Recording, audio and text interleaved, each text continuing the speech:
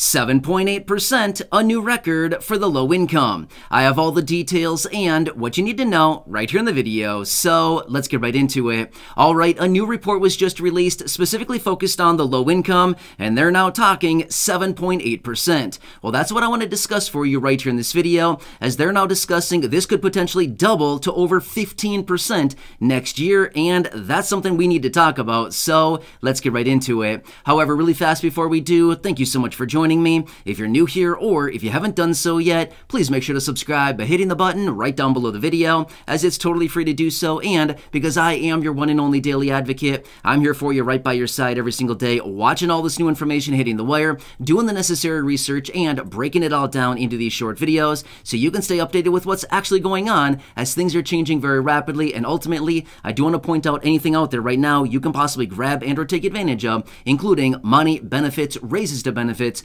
checks, programs, stimulus, or anything else like that. Of course, I want to bring it to you right away. So again, thanks so much for joining me. Please subscribe down below if you haven't done so yet. And also remember, I'm here for you in any way that I can be. That's my dedication, that's my commitment, and as always, that is my promise to you and everybody right here in the community. All right, thanks again. Let's get into it and talk about yet again another report laid out for the low income and what this report is now showing, because there's some good progress here, but at the same time, we're going to lose all that progress very, very fast. According to these reports and what's coming out right now, they're actually suspecting that this 7.8% that they're talking about in this report is likely going to double, and I want to break that down for you to let you know what it means and, of course, what is actually attributing to this 7.8% figure.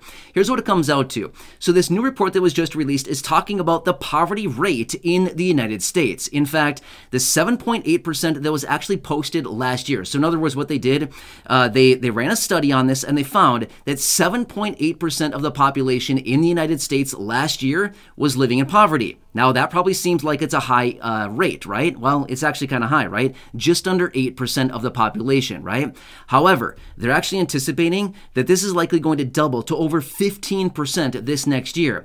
Now, let me point out a couple other facts about this. They also said this 7.8% is the lowest poverty rate in the United States ever in the history of the United States. This is the lowest it's ever been.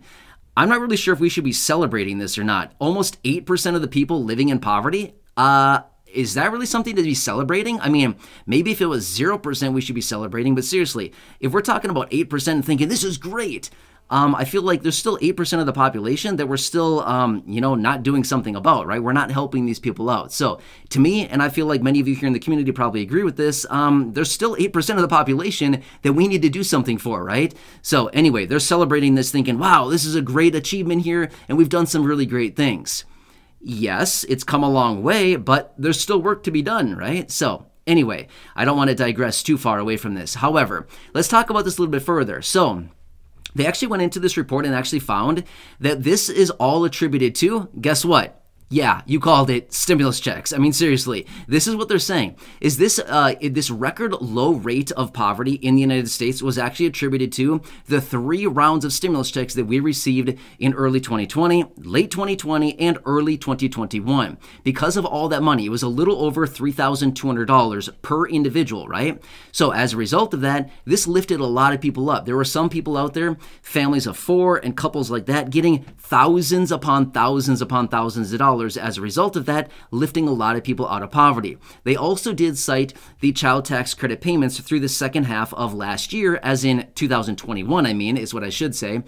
So as a result of the child tax credit payments going out through the second half of the year, they also cited that as well by lifting a bunch of people out of poverty, millions of families as well. So you can clearly see from this report, as a result of, I don't know, checks going out to the low income, it significantly lowered the poverty rate in the United States. Now, they're actually determining the poverty rate by something they're calling supplemental poverty rate. Why it's called supplemental, I'm going to be honest with you, I'm not really sure why it's called supplemental, but that's what they're saying. They're calling it supplemental poverty rate. So SPR is how they're referring to this, and they're also referring to it as SPM, supplemental poverty measure. So there's a couple different words and phrases they were using here. Again, not really sure why they call it supplemental, but that's just what they're calling it. So that's what I'm just translating back to you here in this video. But anyway, surprise, surprise, they found that actually sending out ongoing checks to the low income is actually the best and the fastest way to lift millions of people out of poverty very quickly. I mean, really? Do we need to get a medal for like learning this or something? I mean, let's be real for a second. I think we all know this, right? We've seen the reports that have come out time and time again, and we continue to see that, yep, sending out a stimulus check certainly helped out a lot. It increased income. It helped those individuals who are low income and fixed income get the necessities and things that you need. The problem with them is, and they also cited this in the report as well, is that a one-time check is actually not the solution. This is almost more detrimental than it is helpful, simply because one big check comes out, we all are happy, we're all great, we can maybe catch up a little tiny bit, and then 3 days later, 5 days later, 10 days later, all the money is gone, and then here we sit thinking, great, now what? When's the next one going to come by, right? So they actually found out that in this report, they're actually suggesting that one-time checks are great, but they're actually not the solution. What the real solution is, again, huge shock here. I hope you're sitting down because you're going to be completely surprised by this one. They actually found out that ongoing monthly checks is the solution. I mean, seriously, did we really need to wait all these years to figure this out? I mean, we've been talking about this for a very long time now. All of you here in this community know this. We know this. We've been covering it for a very long time, and that's what they're finding with this report. So I'm glad that they went into all this extensive research after we've been talking about this for so very long. But the moral of the story is, when it comes down to it, yes, one-time checks are very helpful, but they also found that ongoing payments or payments that are spread out, or payments like big lump sum payments, multiple of them, even if they're spread out a little bit, like what we saw with the stimulus checks, right? So like April of 2020, December of 2020, and March/April-ish of 2021.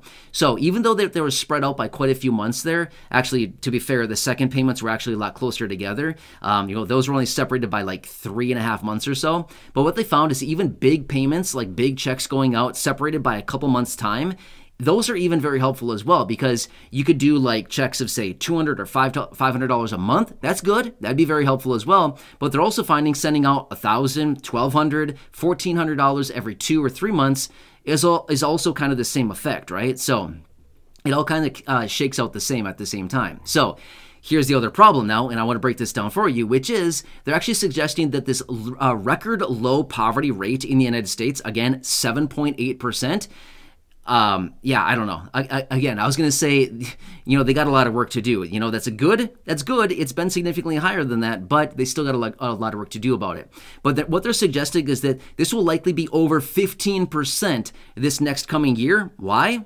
Well, a variety of reasons. As of right now, they're not sending out a stimulus check at this moment. Will they send one out this year? They might. Again, I don't want to be here to say, yes, for sure they will, or anything like that. I have no clue what Congress is going to do. It's all going to be based on economic data, like what we talked about in so many videos in the past, okay? So it's all going to be predicated on the economy.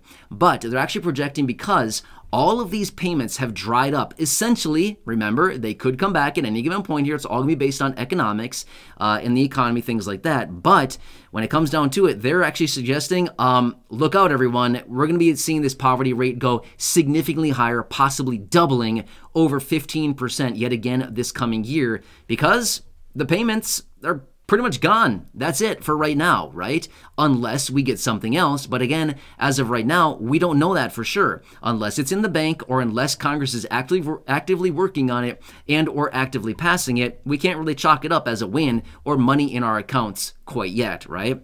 So here's another scary statistic that I want to point out as well. They also found from this report, 68% of the 7.8% of people living in poverty, unfortunately, are seniors and or people with disabilities. Wow, that's just straight up sad right there. I mean, seriously, almost 7 out of 10 of the 7.8% of the population who are living in poverty are those individuals who are either seniors and or people with disabilities. Again, sad, plain old sad. I'm not sure how else to say that, right? So these are the reports. So this is a new report that just came out. And again, yeah, some pretty shocking numbers here, and let's just hope and let's just cross our fingers that hopefully Congress will maybe look at these numbers, and hopefully all of these reports will come together and they'll look at it and think, look, this is the solution, right? Now, again, I've said this before in many other videos. I don't come back here and say that we need to get a stimulus check sent out to 85% of the population. I've made that very clear in other videos. I do not believe that is the case. However, sending out a stimulus check to maybe, I don't know, 20, 25%, maybe 30% of the population that encompasses the lowest of income and fixed income beneficiaries who maybe have an income below, say, $40,000 or even better, say $30,000 a year. Yes, these are the individuals who need more stimulus. These are the individuals who need either lump sum payments on a, say, maybe a 3-month or like a quarterly basis, or maybe even monthly checks that are smaller, something like this. We all know this. We've talked about it before. We've seen all the reports. We've discussed all the details many, many times before, and we continue to see time and time again. Yep, a huge surprise here, but the low income and fixed income need these additional payments. So anyway, yeah, I'll continue to do all the research on this and continue to find more information. As I do get more details, of course, I'll bring it to your attention right away. So again, please make sure to subscribe down below if you haven't done so yet. Share the video with your friends, family, social media, and go back and check out any of the other thousands of videos here on the channel. No matter what, I'll continue to be here for you every single day, helping you out and bringing you these updates and continuously advocating for those of you here in this community. And again, I like to bring these reports to you to let you know what is actually going on. And these are the reports that are actually being distributed by the Census Bureau. This is one right out of the Census Bureau. So yeah, this is what they're saying. Anyway, hope this one helps you. Again, enjoy your day, and I'll catch you again later in the next video.